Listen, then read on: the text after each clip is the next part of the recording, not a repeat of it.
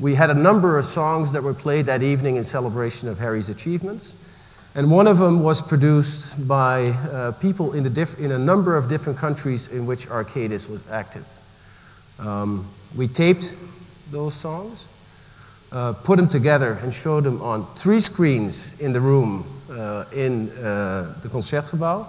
As you can see, the setup is a little different here, so it's not going to be as spectacular, Harrie, as it was then, but nevertheless, we wanted to share this moment with our colleagues here because it also, again, exemplifies teamwork and alignment. So with that, let's start up the international song.